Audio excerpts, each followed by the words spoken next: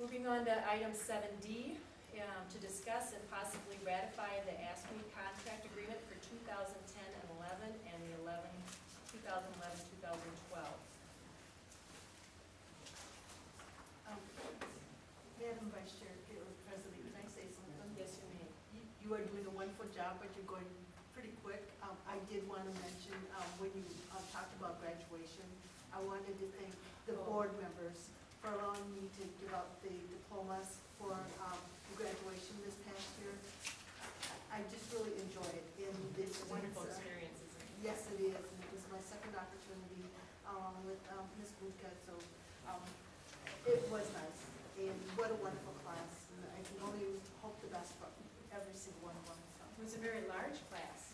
Yes. I mean, I think probably one of the largest classes we've had. Is that correct? This year, 240 number of students. I too would like to say thank you for the opportunity. It was my first opportunity. And I'm sorry I was a newbie. It was exciting. Those are wonderful young adults, because I couldn't look at them as kids as I came across the stage. And it was nice. I was proud of them all.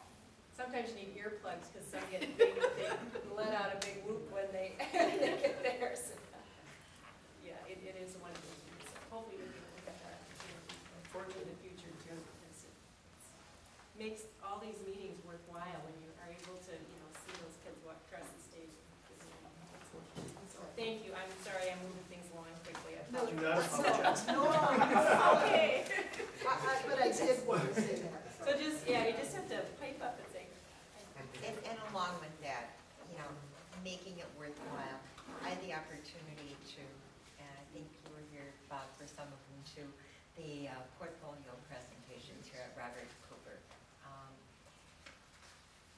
People really do make a difference with what they do every day, and to see lives change is really makes you kind of choke up. Well, yeah, Quite a that's few nice. students were able to walk across the stage Yes. because of the MSA program and the Excel program. And we've often said one of the hardest things we do is expulsions. And when you see a student who has turned it around and is graduating and has taken full control of your life, or of their life, it's a pretty neat thing. So the debate about how do we do what's best for this kid and keep them in school is worthwhile. And having this building as an option for them Yes. to go to for learning Yeah. helps them tremendously. And it does help them to turn their life around if they're willing to put the effort into it. So, congratulations to all the graduates of 2010. Yes. Thank you. Okay, back to the contract, Mr. Gorder. In front of you, you have the highlights of the negotiations between our local 180 Tome Area School District non-teaching employees affiliated with Council Number 40, and then the Tome Area School District. We spent, I believe, 5 nights bargaining with ASME, and when it's all said and done, you see here basically a summary of our tentative agreements that we have with the ASME local unit here. And I would just go over the highlights with you very quickly, and then Joan or Jerry, if you would have anything that you would like to add as we're going over there that you may see as highlights. But the first one I see is on the 3rd page, and when we take a look at holidays, we did some language change there to make that a little bit easier to read, but one aspect here that has changed with the addition of 4K kindergarten is school that goes Monday through Thursday, and there were some employees that were, when we put this original language in a few years back,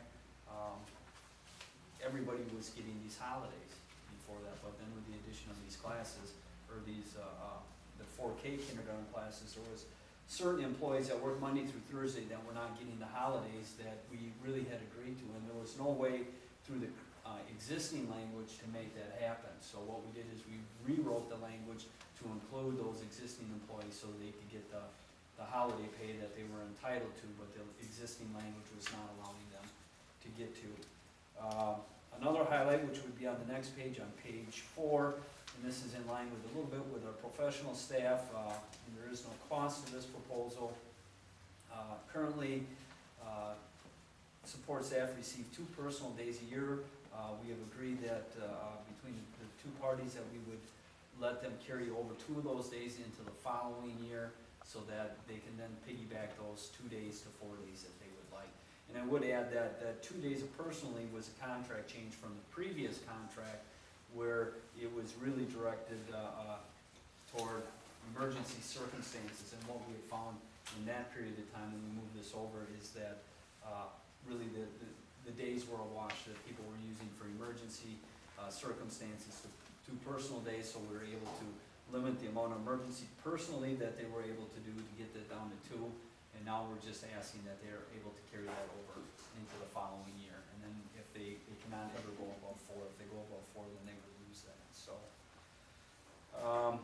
And then finally, or a couple other highlights on the money side of it. Each year, our drivers are called in and we have safety meetings, and in the last contracts, actually over the last couple contracts, they were getting paid $17.50 for that 2-hour meeting, and we moved that to the activity pay rate to $13.31. We believe that is a fair request on their part. And then also, item S on the last page, currently we were paying our bus drivers $35 to clean their buses. It can take up anywhere from, depending on if it's a microbus or a regular bus, up to 4 to 8 hours. And we wanted to make sure that our pay was in line with, obviously through their request, we found that the pay needed to be in line with the job that we were asking them. And then finally, when we look at the total wage schedule, we have tentatively agreed on a wage schedule of a 1.5%, basically the first 6 months in the first year, and then that would move to a 2% in the second 6 months, which would average to a 1.75 increase, with that leaning towards, at the end of the year, leaning towards a little bit more favorably towards the support staff than for the employer there, but we feel comfortable with that. And then it would be a 2% wage increase in the second year.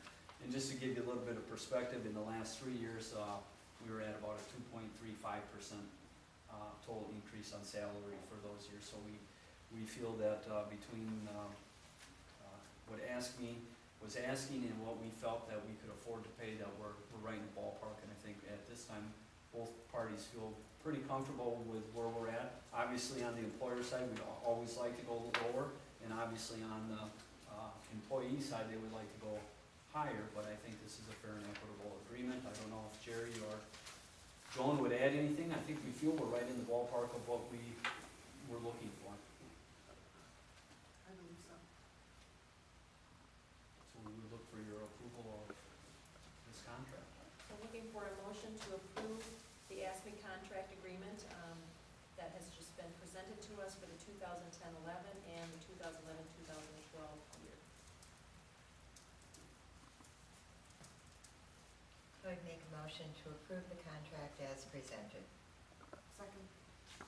We have a motion and a second. Any discussion?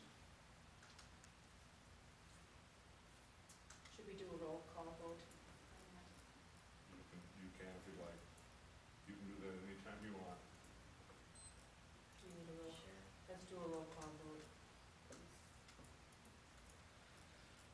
Bukta, Yes. Fushianis, Yes. Green Deer Lee, Yes. Justiner, Yes.